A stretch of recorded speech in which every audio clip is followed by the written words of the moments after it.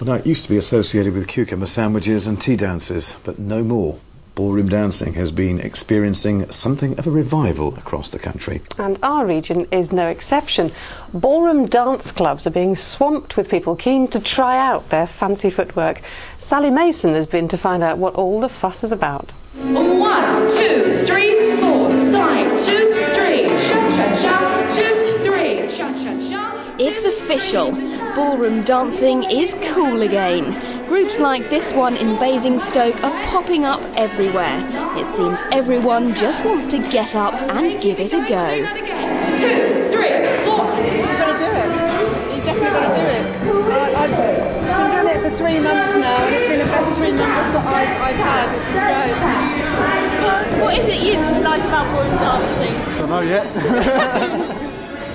First night. I saw it on the advert work, but why not? Inspired by reality TV shows like Strictly Come Dancing, this group, run by Vicky and Frederick Frenison, has seen a surge in new members. It's so popular that the couple, who met while dancing professionally, are starting more classes in Basingstoke and Camberley. And then continue.